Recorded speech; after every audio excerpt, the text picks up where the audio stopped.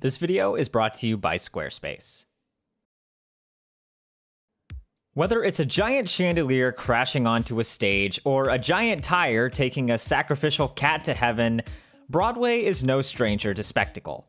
While the average budget for a musical in New York City's theater district is around $8 to $12 million, every so often a show comes around that blows that number into the stratosphere. However, sometimes bigger isn't always better. And often, the bigger the budget, the harder the fall.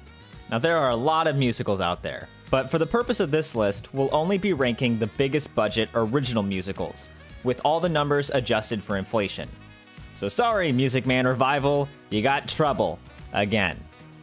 I'm Brendan from Wait in the Wings, and these are the 5 most expensive musicals in Broadway history. But first, I want to talk to you a little bit about this video's sponsor, Squarespace.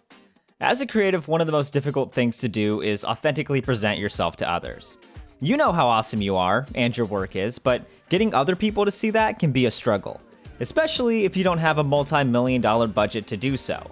Thankfully, Squarespace makes it easier than ever to make a professional and clean site that places your personality front and center.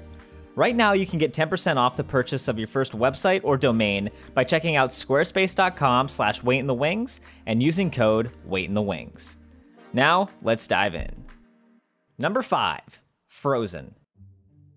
By 2018, Disney's theatrical arm proved itself as a multi-billion-dollar moneymaker. Turning Frozen, the company's highest-grossing animated film, into a Broadway musical just made sense. However, Frozen's journey to the Great White Way was much more difficult and costly than many of Disney's other attempts. The musical went through 3 choreographers, 2 different actresses playing Elsa, 2 directors, and 2 set designers, all before their first tryout run in Denver.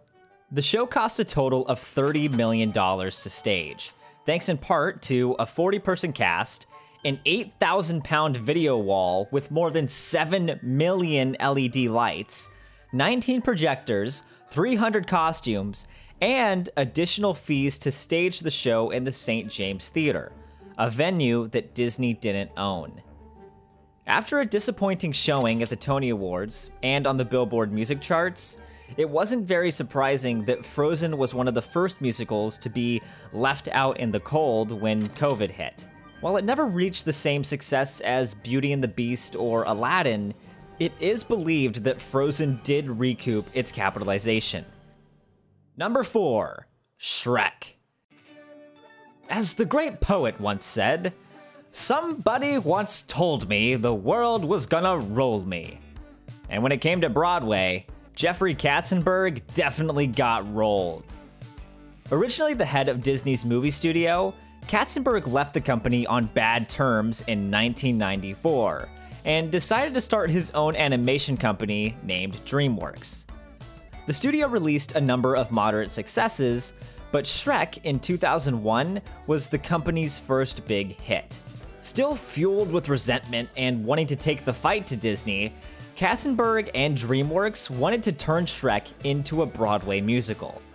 Mimicking the same formula that originally found Disney success, DreamWorks recruited a theater dream team with a script by Pulitzer Prize winner David Lindsay-Abaire and a score by revered composer Jeanine Tesori. Shrek the Musical was a spectacle unlike anything Broadway had seen before, with a giant set that included 3 turntables, a 12-foot-high magic mirror that was animated in real time, a 17-foot-high dragon puppet, a giant bridge, a giant castle, and a giant gingerbread man. But the technical elements didn't stop there. They also found their way into the costumes via a mechanical nose for Pinocchio, mechanical ears for Donkey, and heavy prosthetics for Shrek himself. When all was said and done, the production reportedly cost $31.5 million. Even though Shrek the Musical received favorable reviews and 8 Tony nominations, the Great Recession really took a toll on the show, as fewer families were spending money on Broadway tickets. Failing to make more than its weekly running costs, Shrek the Musical closed just a little over a year after it opened. Number 3, King Kong. There was a 20-foot tall puppet. How couldn't it be one of the most expensive shows in Broadway history? Based on the 1933 film, and the 1976 film, and the 2005 film, King Kong on Broadway always had one main selling point. It was the puppet. At 2,400 pounds of steel and styrofoam, the puppet wasn't just the standout part of the show. It was also a big reason for the lofty $36.5 million price tag. The original plan was to move the show to New York in 2014, a year after it originally opened in Australia. With Spider-Man Turn Off the Dark finishing its run at the Foxwoods Theater, the Kong team was ready to move in. But after multiple delays and changes in the creative team, the musical wouldn't actually open until November 8th, 2018. During the Australia run, critics loved the puppet, but weren't favorable towards the actual script or story. Unsurprisingly, the critics in the States felt the same way. Producers were hopeful that opening the show so close to the Christmas season would bring in more tourist traffic, thus helping them outpace the negative reviews.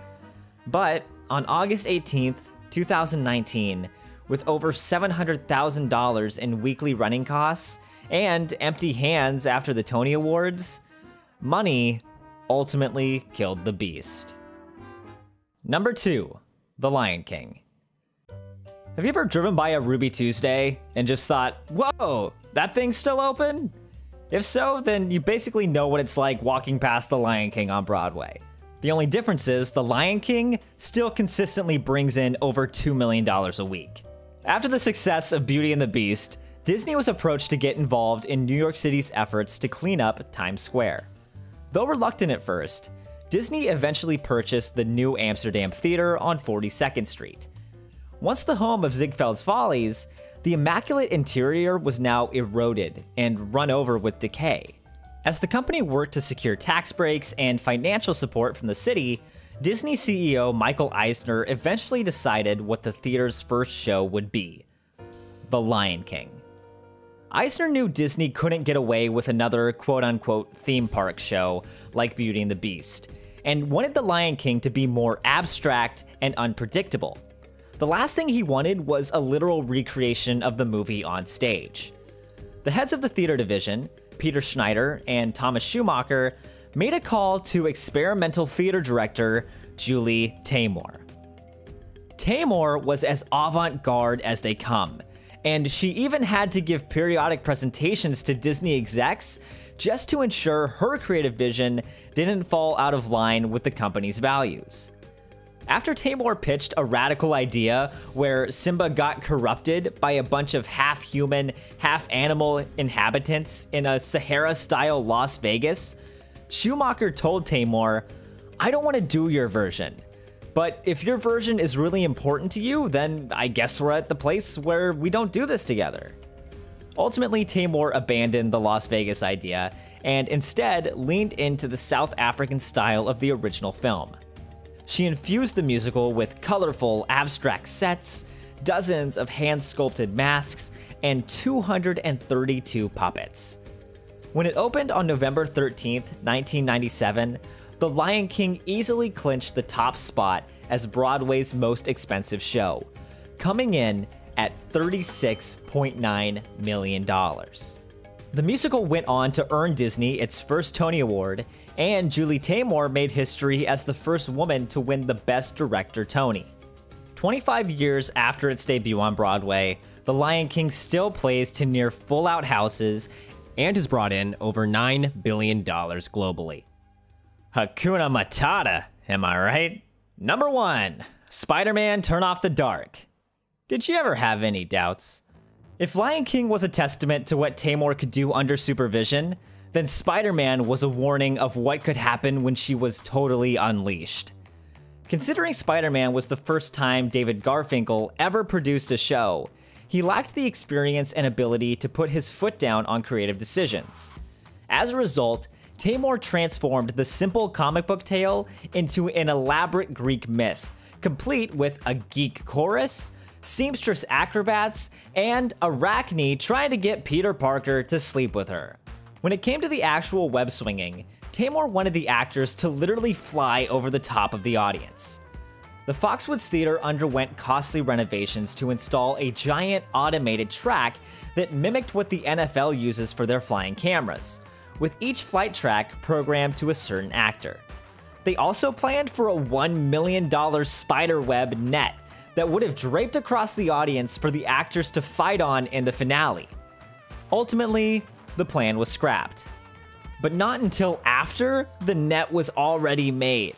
Even without the web net, there were still huge sets that flipped and folded like a giant pop-up book, colossal video screens, and, lest we forget, the gigantic baby cutout.